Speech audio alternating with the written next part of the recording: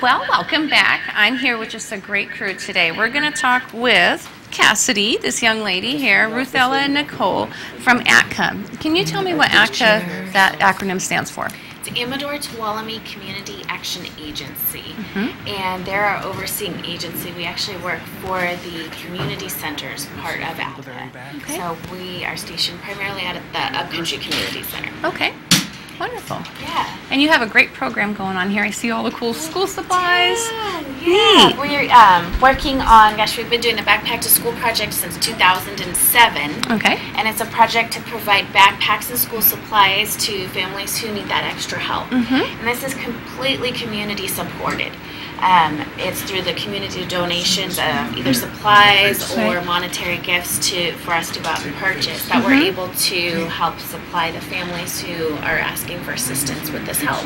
Well, it's a huge expense. You know, my daughter was this age one time, and usually the school would even give out a list of, bring this to school with you on the first day, and it costs a lot of money. So it's really wonderful that Amador County has this type of service to provide for the families, especially in these times. They're a lot harder than they were years ago.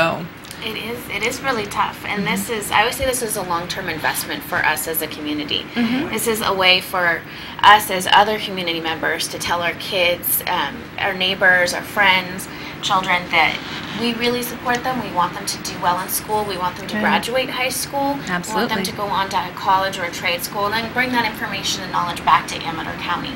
So it's a long-term investment, but it's very worthwhile. And people can pick up gift certificates at Walmart, Staples, wherever they'd like, if they decide they'd rather do that versus money, or, doing shopping for it. Sometimes it's hard for people to get out. So that's another great way to give. How do they get a hold of you when they want to donate?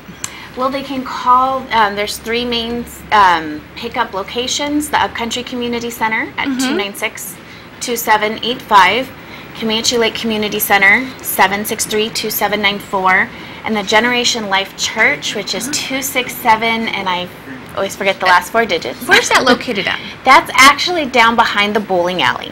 Oh, okay. Yes, and that's right. Yeah, that's those are our 3 pickup locations where families would pick up their backpacks. That's also where you can go to sponsor a student, or you can go to Walmart.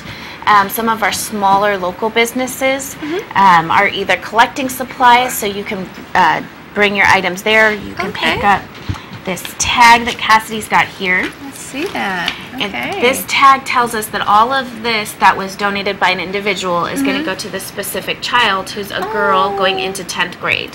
That is so neat. Yeah. So then really what the needs are. 10th grade, they probably need, let's say lined paper, and they need graph paper for math, and, they want a cool looking backpack, maybe not the one with little animals on it. So it really gives you a good feel. Absolutely. And then you feel like you're actually donating to a person, not just a group, which is a group is fine, but you have that feel that you're going to really enrich someone's life. And that's what's wonderful about this program is we do keep names confidential, but if you're sponsoring and you have one of these tags, this tells us exactly the number. This number turns into the name on a child on our spreadsheet. So we know that the items that this person is donated go specifically to the child that they're out shopping for. That's really neat, because we're going to go out and shop for our own kids anyways. We might as well bring this tag with us, and then just put the supplies in a bag, and then we can drop it off and make it easy. Absolutely. And then here is specific. It says the backpack, spiral bound notebooks, college paper. So you don't need to guess what people will need. It's really plain and simple here. So that is just a really neat thing. And a water bottle. Everybody needs a water bottle for school. Binders, mechanical pencils, pens, highlighters, graph paper. Oh, it's right on that one. Well, tell me what you have in here, sweetheart. Okay, so we have a water bottle so that way no kids get dehydrated. Ooh, ah. A really nice pencil box. Even I would like that. That's pretty fancy. Cute. Laura Ashley, too. Wow.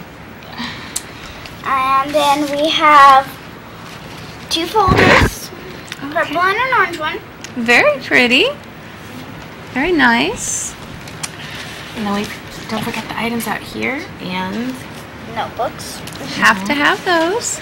And then 3 of the same other notebooks. And then you've got highlighters, mechanical pencils with lead, extra lead, pens, colorful ones too. Yes. Paper paper clips. Oh, good. You always need And those. erasers. Oh, and I go through those like crazy, you know. I'm a student too at University of Phoenix, and so to me this is like, awesome. Treasure. Yeah, so for kids I'm sure they love it even more because I'm excited about it. And we've got binders out here.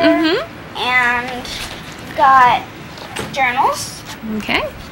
And a couple of other things that I have no clue what they are. Okay, so dividers for your binders and some ruled paper, which is good. And these composition books are used all the time. Well, I want to thank you for being on the show. What a fabulous time. It is so good to meet all of you. Thank Give me you. your phone number one more time. 296-2785. Be generous and donate. Thanks so much. Thank you. You're watching Amador County's local television network, TSPN. Experience the great outdoors of the